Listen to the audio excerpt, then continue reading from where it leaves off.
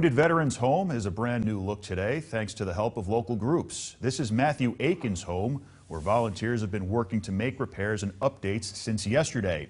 He's a veteran who was wounded while serving 5 years ago. Thanks to Bearded Warriors, Home Depot, and more than 100 volunteers, the house has a new coat of paint, a new front porch, and fresh landscaping, just to name a few. Home Depot tells us what the Celebration of Service project is all about.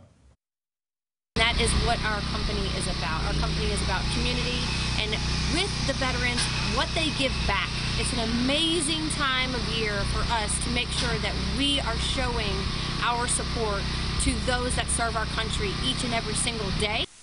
Matthew says he is extremely grateful. Work on the property wrapped up today.